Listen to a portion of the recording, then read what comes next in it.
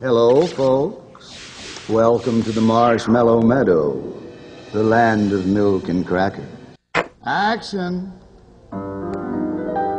Hello out there to all our friends in radio land. We're all here, gathered round the studio grand.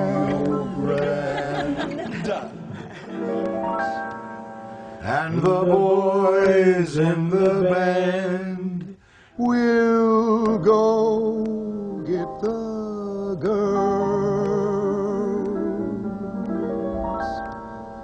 and we'll play and sing for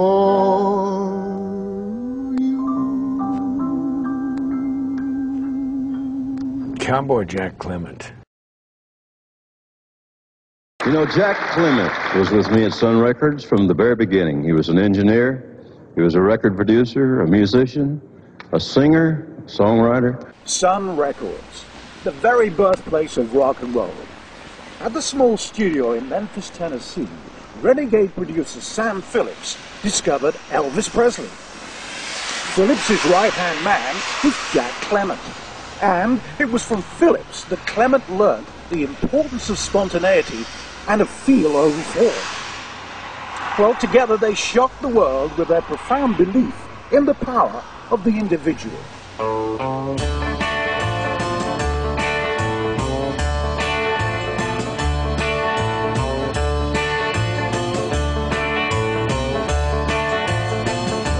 I worked for Sam Phillips for about 3 years, close to 3 years before he fired me. And it was a great experience, probably the most profound experience of my life.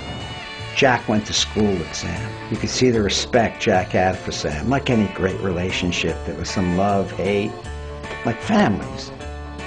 Sam Phillips, he reminded me of a part carnival guy. Perfect guy for Jack. Since Jack would like to make a circus out of life. Sam was never trying to compete with Nashville. He was always looking for some country music that was a little rawer and different. I think that's the difference. It's a slickness factor. And there's a difference between being smooth and being slick. Since I was an Arthur Murray dance instructor, before I was a rock and roll producer, I was pretty smooth, you know.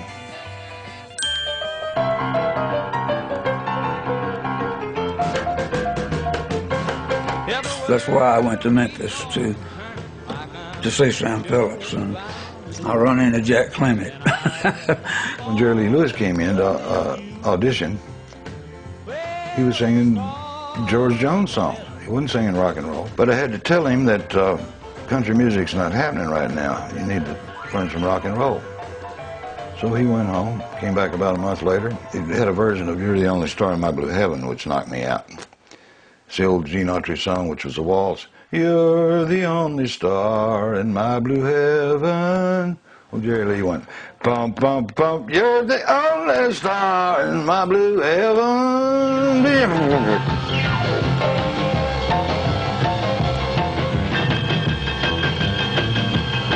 Jack and Jerry Lee were really good friends when they were young. But as far as the Memphis crowd goes, I think that Jack and Johnny, they came out with the best friendship. Hello, I'm Johnny Cash. What's that name again? Johnny Cash. Hello. Hey, wait a minute. No, there's an alternate version. Hello, I'm Johnny Cash. Turn in from the left or right. Sam Phillips was producing me, of course, on Sun Records back in the 50s. And long about 57, he turned the sessions over to Jack Clement to produce. Jack also wrote Ballad of a Teenage Queen, Guess Things Happen That Way, some mighty goods. And he wrote also You Dirty Old Egg-Sucking Dog. Probably in Cowboy's company, John Cash has pulled more foolishness, you know, around the Cowboy than he has the rest of his life put together, I suspect.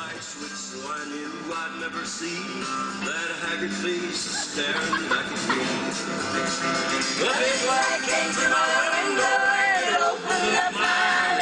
that snapped from a black row of blinds and it told me things that I did. It faced another day and night of good ideas and complications, and I'm thankful that I didn't open another bottle of inspiration.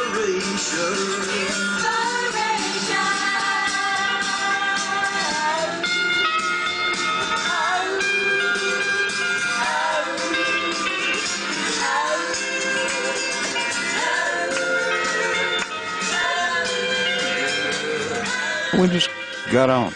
And then we stayed in touch when he left, son. I love that man. I remember one night, must have been 12, 15 years ago, he and I both were inducted in the Songwriters Hall of Fame here in Nashville. And I think we should do somebody else's song, don't you? Instead of ours. Absolutely. I don't know how many people ever knew there were words to Steel Guitar Rag, but I just happen to know all of them.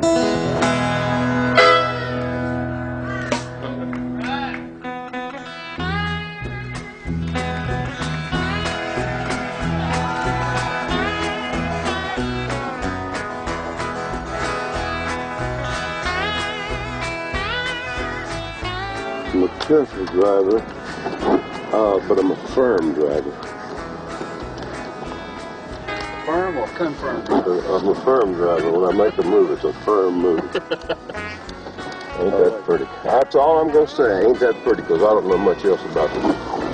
Yeah, I know all about this contraction. Here we go. There's a tree.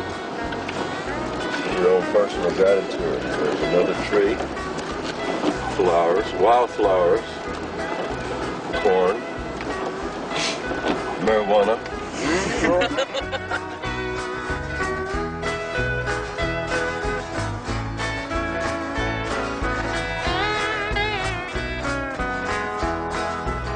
I've been running around, seen many a town, so maybe you find I'm the kind of guy that brags. But listen to me and see if you don't agree. No melody rolls like that old steel guitar rag. And when they slide that thing along the string, it sounds so doggone heavenly. You hear the angels sing, and when you start your beat, your heart will beat. I never got to have a smoke with A.P. before. He died in 1960, and I never got to know him, not really. Never got to have smoke with him. It makes you cry right in your beer. But if you want a tune that's bound to drive away your tear, make happy that soul with that old steel guitar rag. Live, Jack! Guilty Larkin said that pigs can see the wind. You see pigs sitting out in the pigsty, they'll go.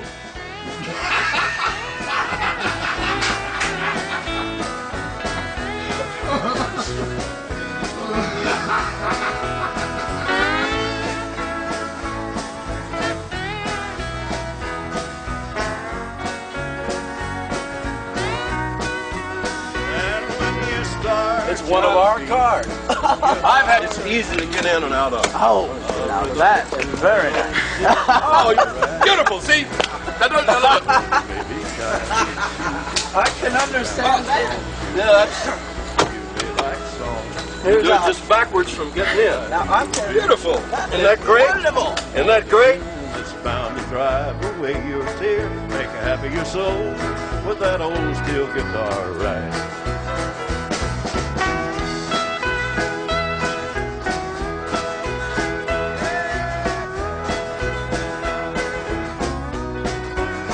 Hello. How are you? You like my tune? Thank you.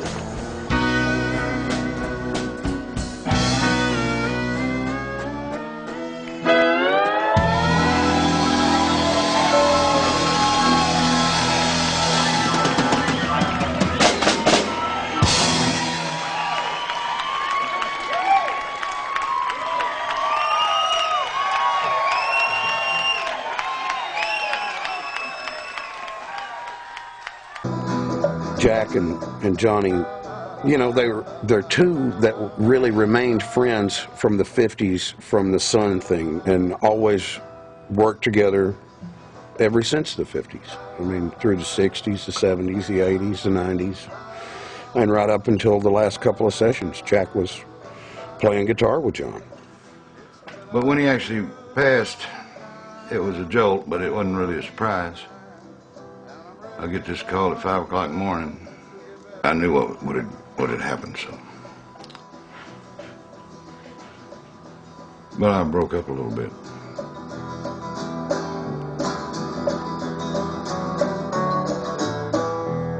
I think right now Jack's feeling a little bit mortal, you know, because Sam dying, Johnny dying. These are all people that he's known all of his life. It's been a too long time, no peace of mind, and I'm ready for the times to get better.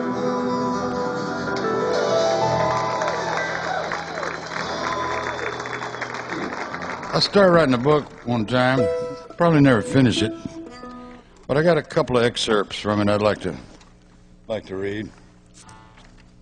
Sam fired me one day, but nothing changed. It wasn't long before I figured out I didn't want to lose touch with Sam. I felt a need for his musical ingredient. It was always profound, even when it was full of shit. Whatever it was strange, surprising, and unique. A voice I'd always wanted to hear, whether I liked it or not. I could always count on Sam to be Sam. 40-some-odd years later, nothing has changed. Sam still calls me sometime in the middle of the night, preaching to me for an hour or more, non-stop, no bathroom breaks, few words in edgewise. I love it. Sam loves the fact that I let him do it. I decided to do it to him one time a few years ago. I did it and he let me. And I still remember his unlisted number from around 1958. I think Sam misses not having me around the fire. I know the feeling. Well, they have their exits and their entrances, and one man in his time plays many parts. His acts being 7 ages. See you anon.